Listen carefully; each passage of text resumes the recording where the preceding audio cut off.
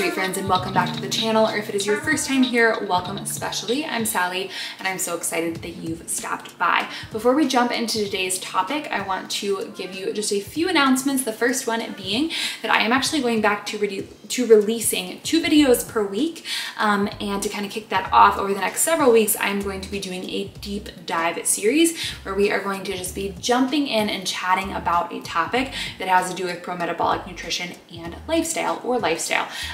So today is officially the first one of those, but I'm going to kind of count last week's video on blood sugar regulation as a part of that. And I'm actually going to put all of these videos in my Just Listen playlist, which is set up as a podcast on YouTube.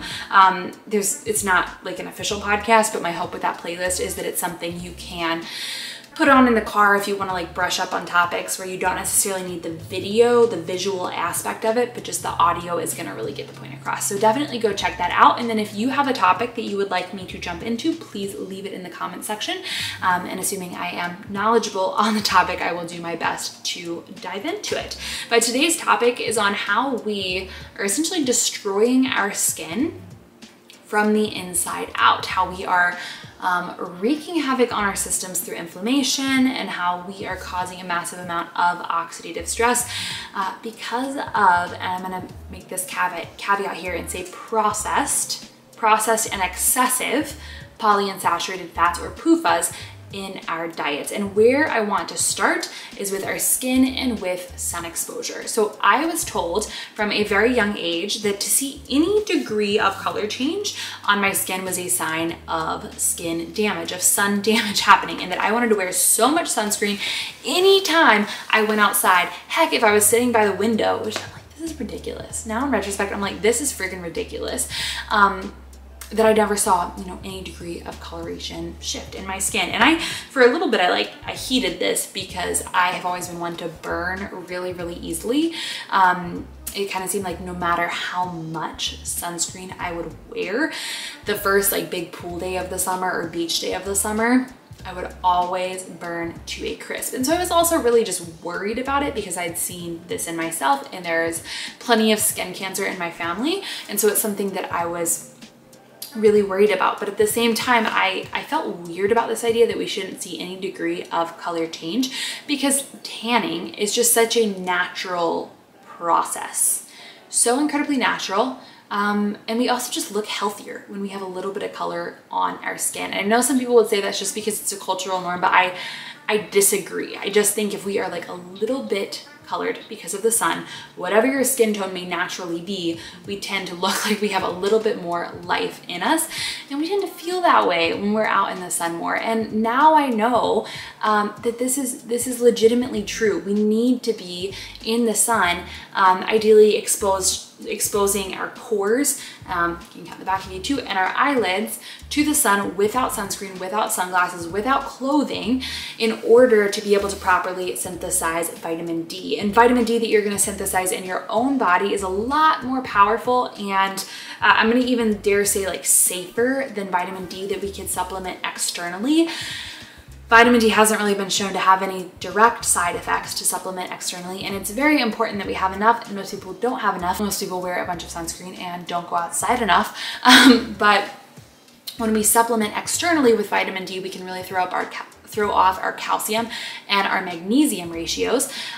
Calcium can go up, that can drive magnesium down, and if our magnesium levels are too low, our own ability to actually synthesize vitamin D is impaired. So it can create this kind of crazy cycle where our bodies just become less self-sufficient, whereas if we are able to get vitamin D or synthesize vitamin D with sunlight, our bodies just do much better with it. It's like similar reasoning to why I'm a big fan of supplementing with beef liver as opposed to taking an iron supplement or taking a copper supplement or something in isolation. So that's one benefit of being in the sun. And also it is really, really crucial to our circadian rhythm to get sunlight on our eyes, on our eyelids especially. It's just, I don't know. I just don't think you can deny that the sun is an incredibly healing force. So when I first started diving into the pro-metabolic world, I was hearing about PUFAs, and I was like, well, what the heck is a PUFA? Who are these crazy people who are like so extreme that they're not eating anything with PUFAs in them? And I was a little bit apprehensive about the whole topic at first. I'm not gonna lie. But as I've done more and more research, as I've been going through my nutritional therapy program, I have come to learn just how destructive these are to our bodies.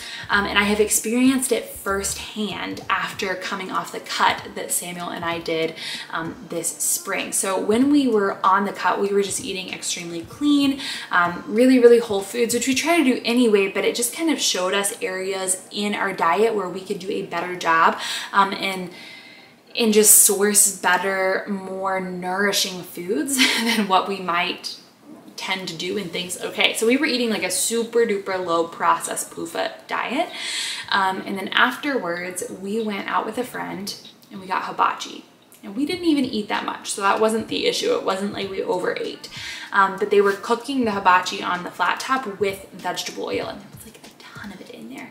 And I swear to you, I ate the teeniest little bit of that hibachi and my stomach lost its mind. It was like insane bloating. I felt so nauseous. Everything just felt like it was puffy and bloated, but not just kept to my belly, and like achy at the same time. And I'm like, I must be losing my mind. What's going on? Is it just because I saw him cooking with the vegetable oil that it's freaking me out, that it's affecting me like this? But then I look over at Samuel and he is having the exact same reaction, and he doesn't even like know about the PUFA piece in the same sense as I do at this time. We felt sick for, 24 hours. It took about, I would say, 15 hours before we were feeling somewhat better, and then it really was like through the end of that day before we were kind of feeling back to normal. But it was just insane to see what was happening to our bodies because of those polyunsaturated fats. Now I promise this is going to come together with the skin piece of it in a little bit.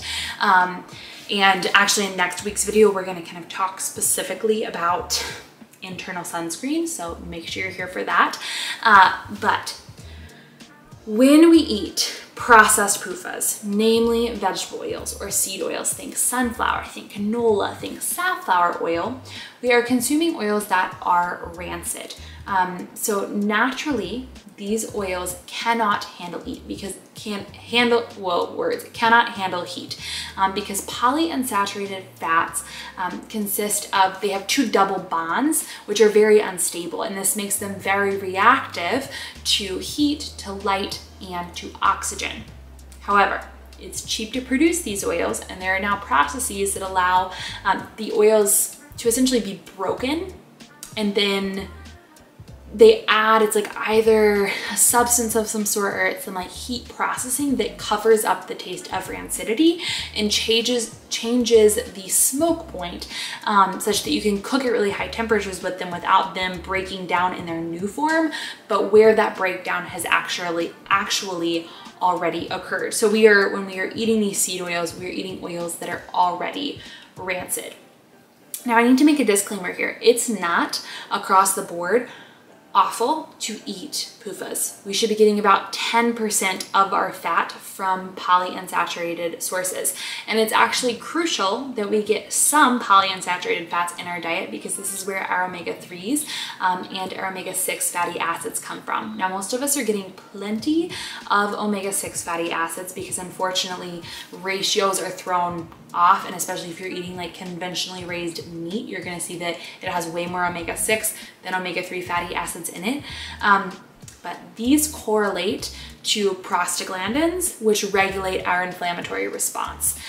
You need to have both pro-inflammatory and anti-inflammatory prostaglandins to have a proper inflammatory response. And we need to have those, in the correct ratio in order to do this. So if you're interested in learning more about that, I can do a different deep dive on that topic, but all of it goes to say we should be consuming some polyunsaturated fats so that we can especially get those omega-3s, and yes, the omega-6s, but omega-3s should probably be our priority.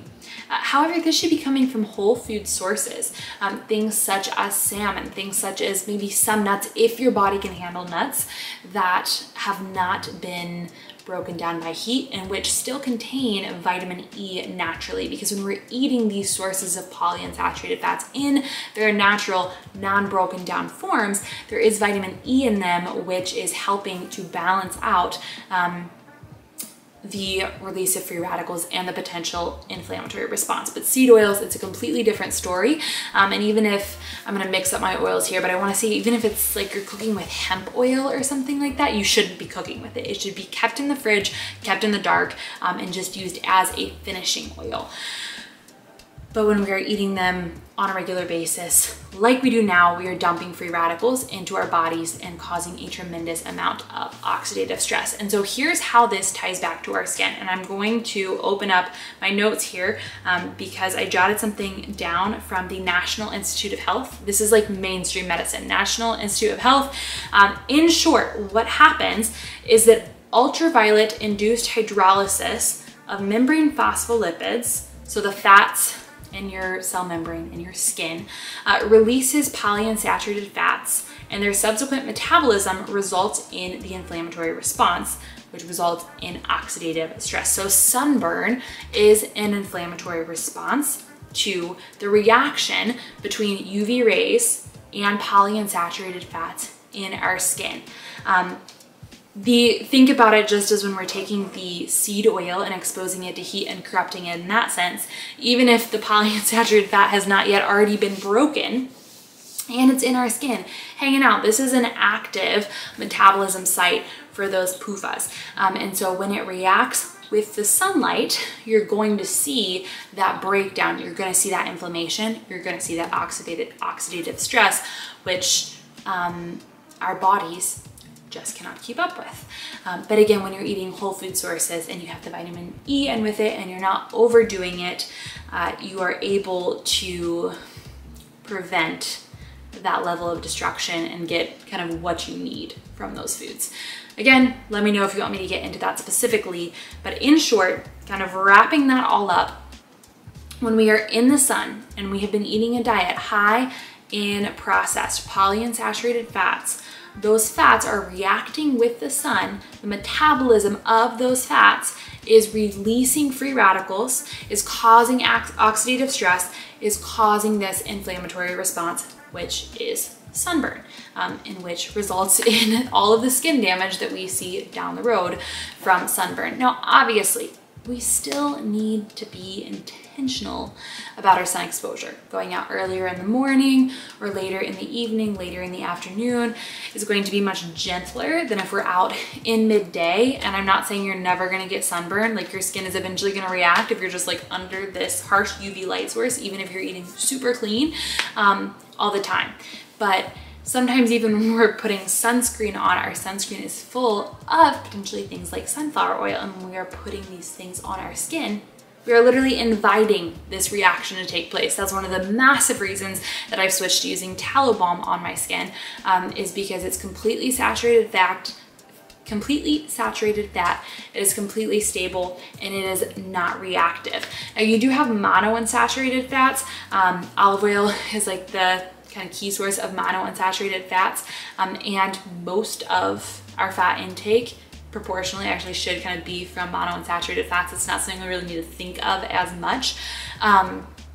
Those are going to be much more stable than polyunsaturated fats, but not as stable as a saturated fat. So for instance, I personally am okay like pan frying in olive oil or roasting in olive oil. Some people are not. That's kind of a personal thing that you have to be mindful of. As long as I'm keeping it like decently below the smoke point, I'm okay with it. But you would always want to fry, for instance, in something like tallow or lard. I want to say avocado oil. I think avocado oil is a saturated fat, but don't quote me on that one because again, I need to have my sheet in front of me. Okay, so we've been a little bit all over the place, but we've talked about how sunburn is the reaction between polyunsaturated fats in our skin and sunlight. We've talked about how It really is more complicated than just all PUFAs are evil. We actually need some of them in order to get our essential fatty acids, our omega-3s, and our omega-6s, which are going to regulate our inflammatory response. And if we don't have enough of one of these, or if we don't have enough saturated fats in our diet, which are also responsible for one of those really important prostaglandins, we are going to experience more inflammation, whether it is through a skin reaction, through a gut reaction, any sort of disease in the body. A fatty acid imbalance is going to perpetuate this. It may even be presenting as a histamine issue or as allergies, which is another topic as well that I would be happy to get into if you are interested. So all of that goes to say, it is the polyunsaturated fats in your diet. It is not the sun. We need to be intentional about our sun exposure, but we really need to be intentional about the fats that we are sourcing in our diet. I never want to take an extremist position, but this is one area where I really have noticed how it wreaks havoc on my own body. So just food for thought. Let me know down below what you want to hear about in the weeks to come. Thank you so much for watching, and until next time, bye y'all.